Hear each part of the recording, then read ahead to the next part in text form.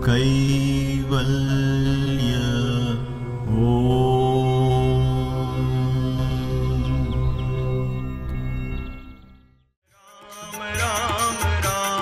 Ram Ram Ram Ram Ram Ram Ram Ram Ram Ram Ram Ram Ram Ram Ram Ram Ram Ram Ram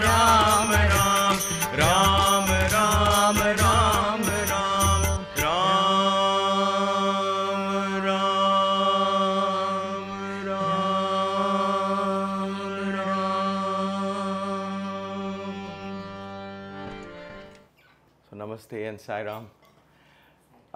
I thought we will take this opportunity to talk a little about these three priceless treasures of, among the many treasures India has, the three priceless ones that has really helped shape the Kaivalya Yoga Gurukulam as a concept, because I get often asked a question, so what is KYG? Are you a yoga teaching school? Because people think yoga is just about asanas and exercises. So do you teach only yoga, or do you play games, or what is it that you do? You seem to be all over the place.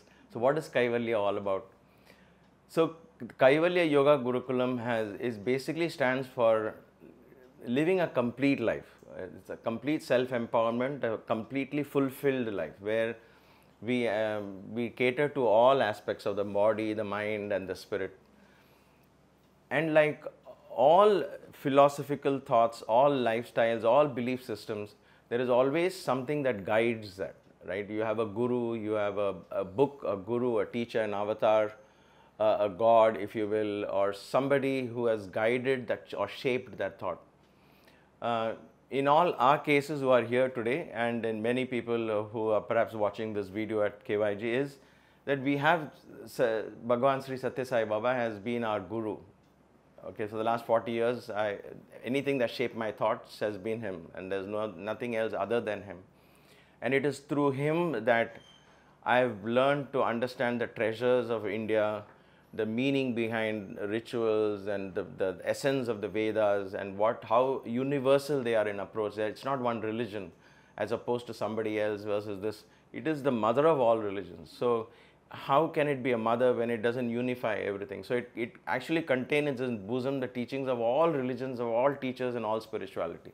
Because this is one of the earliest known systems of philosophy of man, where man reached beyond food, drink and procreation and all of that. He thought there is something more in life. What is it? That's what is recorded in the Vedas, correct?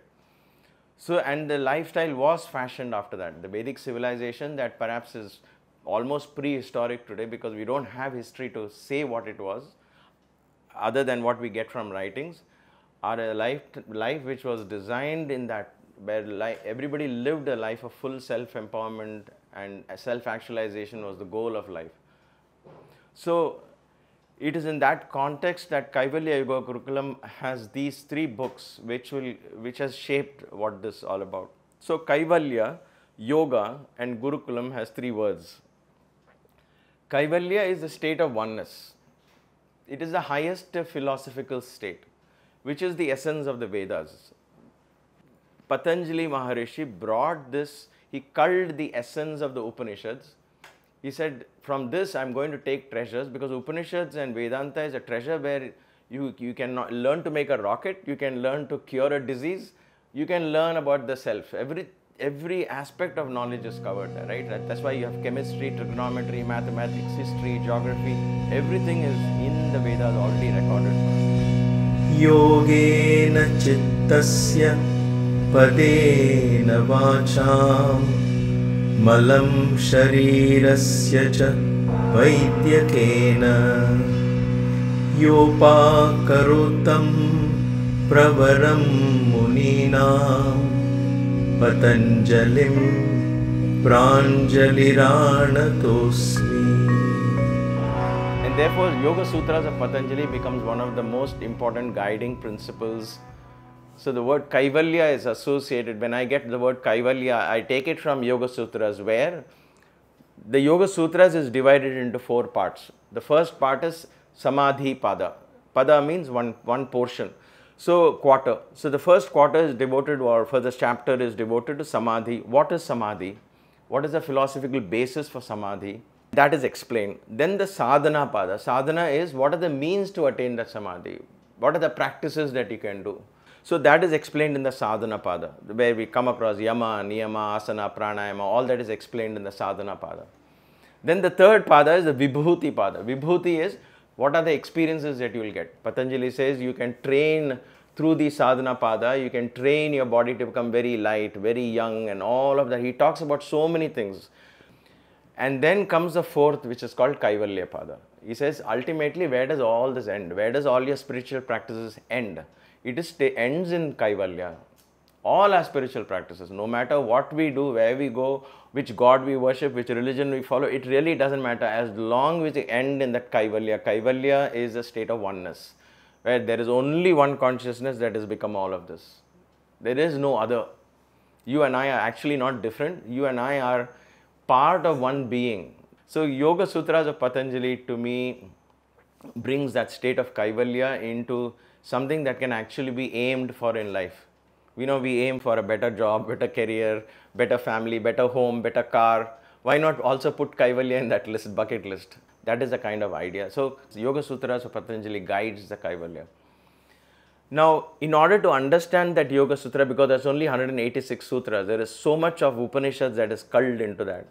So you take the next step, you say if yoga is the means to attain Kaivalya, Kaivalya Yoga Gurukulam. Yoga is broadly a means to attain Kaivalya. When we talk of yoga today, yoga is broadly, generally understood as asanas, which is good, but that is one tiny portion of what yoga is. Yoga is whatever we do we have that sense of oneness in our lifestyle? Now, Patanjali in Kaivalya Marga, he has talked about only spiritual practices, right? But here, the word yoga has to be broadly understood. How do we expand that meaning of yoga? There is no other better book for us than the Bhagavad Gita. Gitaradhanam Shubhadine Swikritam Pitambaradhari Gitopadesi.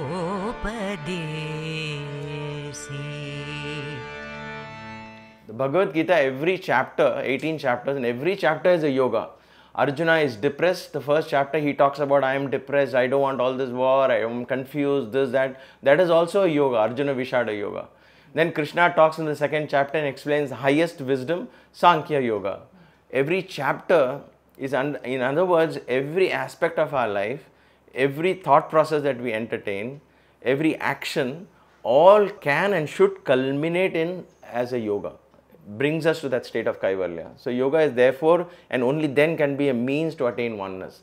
Just because we do asanas or we become flexible, it is not necessarily going to take to oneness. It keeps your body healthy, and therefore it's a very important portion of health, and health in turn prepares the ground, right?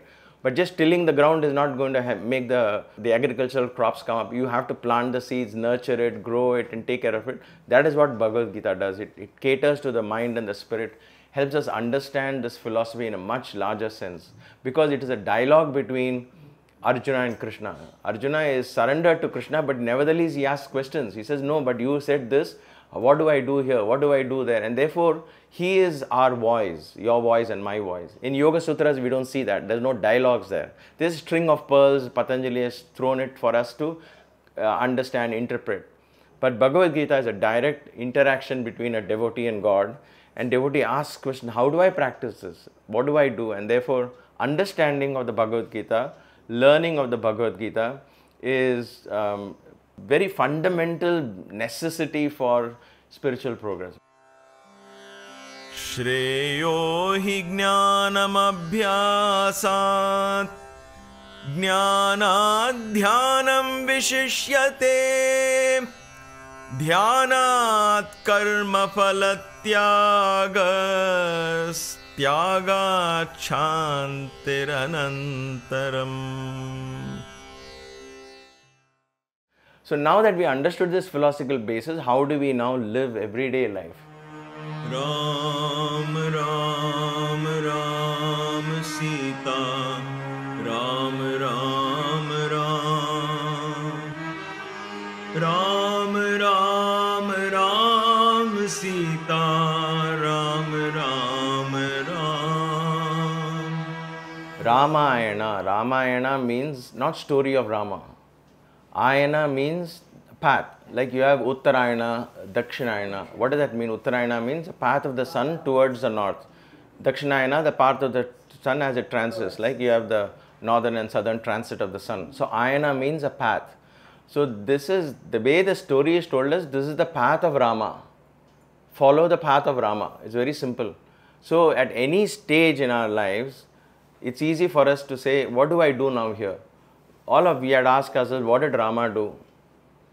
And then it will become easy for us to follow that path. So implementing values in everyday life comes from Ramayana. Implementing, we learn it from the lives of the great gurus, the masters, the life of Jesus Christ, the life of Sai, the life of Rama. We learn that.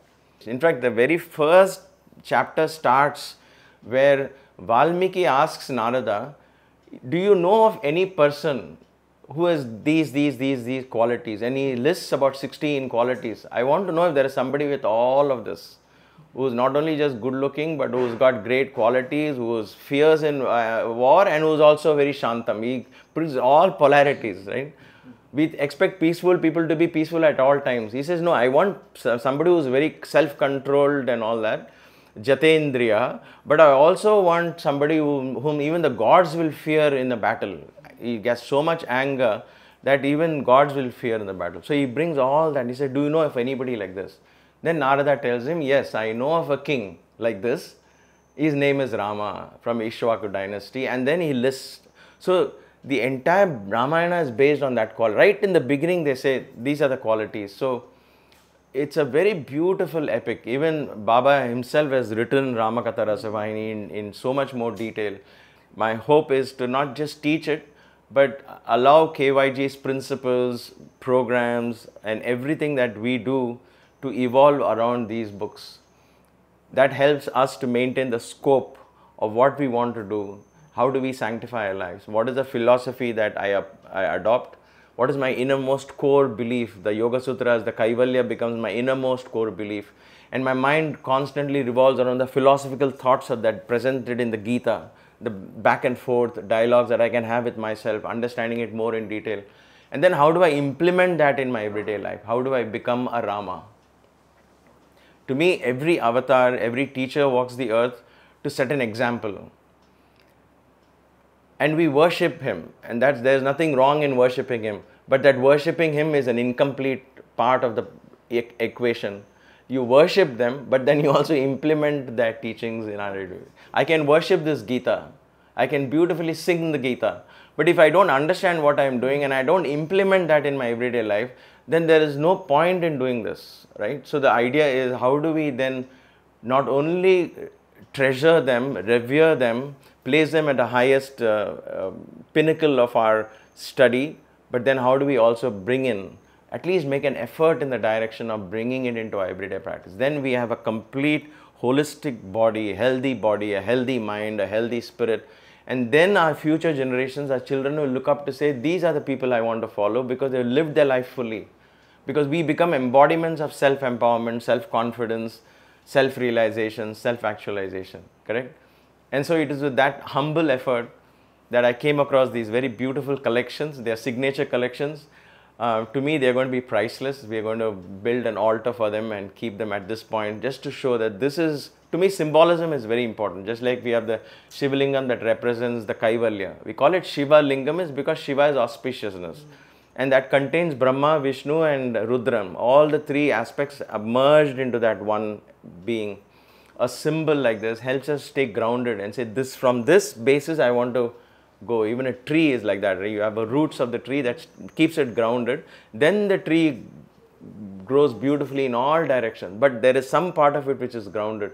So what are the grounding books of KYG? They are the Yoga Sutras of Patanjali, the Bhagavad Gita, and the Adi Kavya, the first poem ever written, the Ramayana. I'm of course going to open these books and also we're going to study it and read it. But there's a very beautiful collection. So thank you all for being here. Thank you for being a part of KYG and this very small ceremony, but nevertheless I wanted this to be chronicled in the history of KYG. So thank you. Sai Ram. Ram Ram.